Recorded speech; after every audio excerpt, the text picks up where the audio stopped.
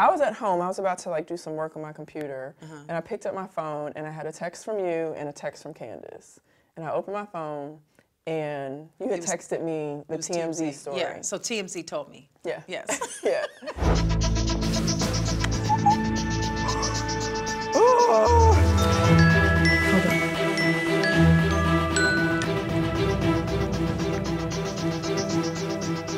What is this?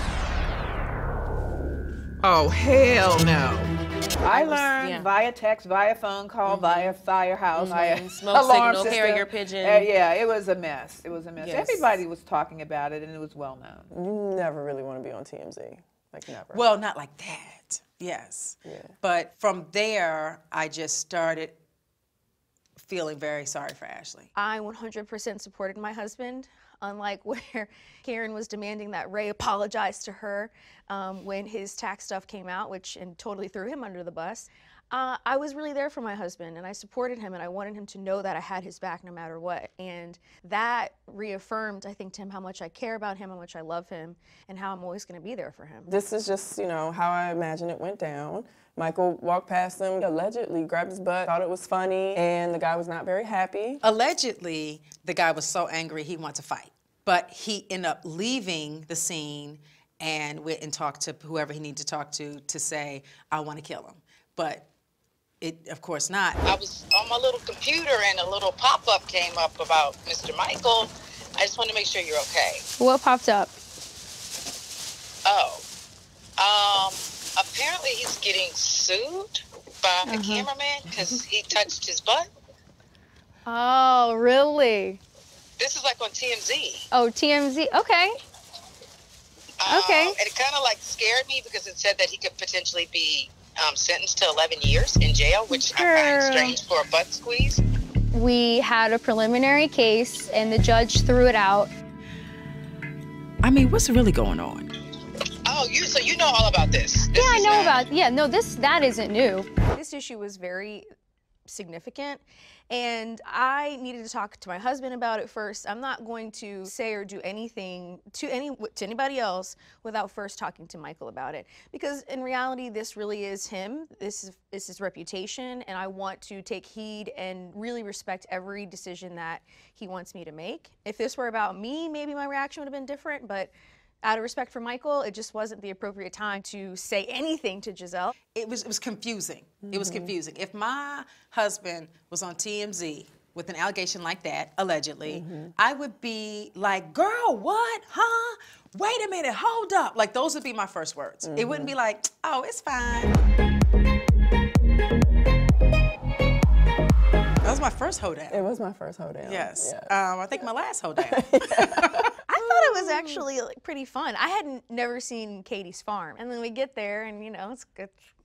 A little on the scruffy side, to say the least. All of a sudden now you can't talk. And everybody's supposed about that. Oh, I can't talk about it. Karma is a bitch, honey. Karen, Karma is a bitch.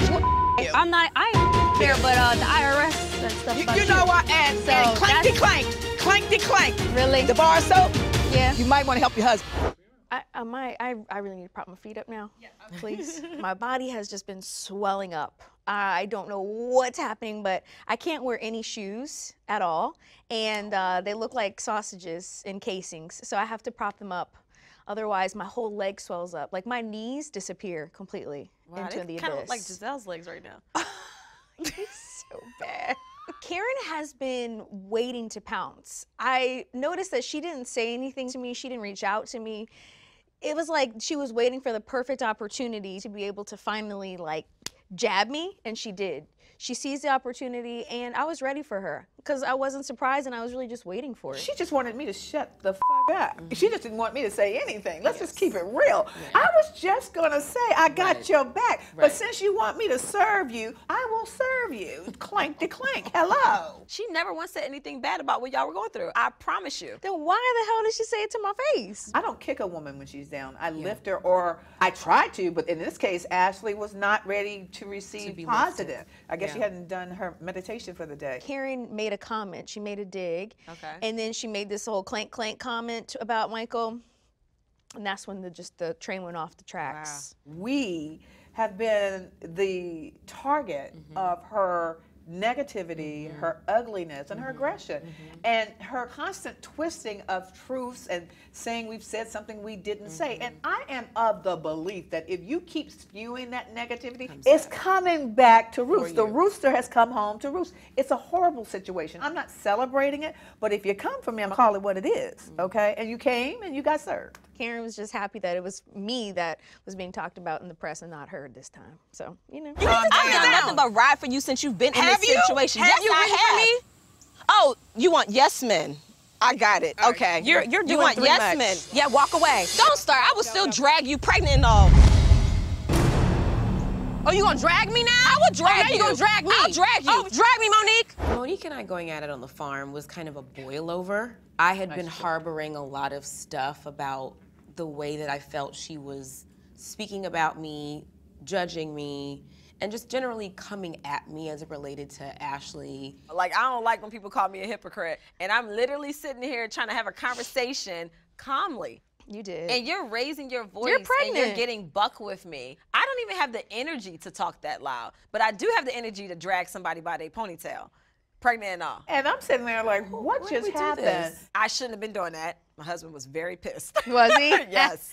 He was very Candiace upset. started it though. She threatened me. She threatened to drag me. She said she would drag Who you, does and that? you said drag. Well, I said drag me. I invited her to Monique, drag. That was it. You invited her to drag I did. you. And she said, I'll drag you. I have been the main one telling her to her face what everybody's been saying behind her back. True. Stop acting childish. Stop throwing temper tantrums. Like, you live in your mom's house. Get over it. And Why couldn't I would you say just that be Monique would friends with say, Ashley and keep me out of it? Why is what Ashley and I is going through? Why does it have to I think she was have anything very to do opinionated with about, her? Monique was clearly very opinionated about how you felt about Ashley and how you And handled that Ashley. is my issue. I was enjoying every single minute of that. Let's be clear. Every minute. Gizelle had nothing to do with the hoe down, okay? And neither did Robyn. Yeah. Hoes were down on their own. Nothing to do They with got me. down. Some of the ladies have indicated that Gizelle might put you up to things sometimes. Oh my gosh. She be playing Robyn all the time. She talks about Robyn's voice. She talks about Robyn's shoulders. She calls her linebacker shoulders. She talks about how Robyn moved 10 feet down the road and her house is 5 inches bigger. She said all of those things about her friend. I'm a very strong and confident person. Like, I don't need anyone to tell me what to do. I don't follow anyone. I'll let Robyn take over. Okay, so I thought I was dreaming. Robyn always tells me about myself. So I just feel like she's always put me in check when I need to be. But we do it in a friendship way. Okay, so first order of business, Ashley. When you were gonna go in to apologize, and I said, Robyn, you need to apologize, just apologize. And you were like, well, no, I heard what I heard, and I said what I said, so no. People are used to me being so like laid back and just letting people be. But I have an opinion, and there's a lot of times I will say it. I will say whatever the hell I want to say. And sometimes it's in line with her, and sometimes it's not. Yes. Of all people, I did not expect for Robyn to come with that nonsense at Candiace's house. Candiace literally had just come at me like a rabid dog. Why would you use that time to bring that up and tell me that information? I just felt like it was just too much. Like, Yeah. Yeah. I think And Robyn's like, well, it was Gizelle's fault. Giselle instigated it. We all know Gizelle's an instigator. That's who she is. But it's up to Robyn to be like, well, Ashley, I see that things just got really hot with you and Candiace. I'm not going to add on to that. But you decided to do it right then and there to give even more gas to Candiace. How you gonna be mad at Robyn? You know Robyn ain't the brain. Robyn is Pinky. You know. I honestly feel like Gizelle is the brain and Robyn is Pinky at most times because Gizelle is like this master manipulator behind the scenes, and I don't even think Robyn realizes it at times. I don't know, maybe they're just hating on the fact that we are such good friends. Yeah. And so that's like the one thing that they can pick at. When we were in France, and I said I did not want to choose who to give the room to, but I wanted to give it to one of you. So I'll let y'all choose. Gizelle, before Robyn could even open her mouth, Gizelle said, I think Robyn, you should have it. Because she knew that Robyn would say, no, I think you should have it, Gizelle. Since you and Robyn had almost like a physical altercation, then maybe it should go to Robyn because we just had verbal. But since we almost had a physical altercation, then maybe it should go to Gizelle. Okay, great. Well, that was easy. You're welcome. It was a clear setup. Gizelle should have said, no, you're taking it, done deal. If that ain't classic brain, I don't know what is. Men sometimes, they forget. Because as a woman, I have a lot of requests. I ask him to do and not do a lot of things. Okay. And I think in that moment, he forgot. Anytime that I'm talking, she keeps talking over me. I don't want to laugh because serious, but this is the same stuff I tell you when we argue. When you don't agree with something I say, no, I'm right. This is how it is. When you are trying to grow together as a couple, you got to have that heated moment right in the moment. Oh, we have them. Yeah, I don't like to table things. Because you'll grow from that. Yeah. I mean, and we do. I'm not doing this. I'm not, because I'm not. I'm getting upset because I've asked you not to throw me under the bus like that. And you are. Stop. Yes, you are. No, I'm not. Yes, you are. You're taking Yes, this you are. way too seriously. I've asked you to stop doing that. Chris is teaching me a lot about how to argue with my mother because we are mastering the art of a marital argument. Wow. And a lot of it is compromising and just sitting back and saying, okay, or you're right. Yeah. On both sides. Exactly. I have a hard time with that. I have asked you not to use that example, and you seem to think that it's okay to use it, and I don't like it. It's respect. All I'm saying is you need to be able to see the other side. That's it. It's not the same.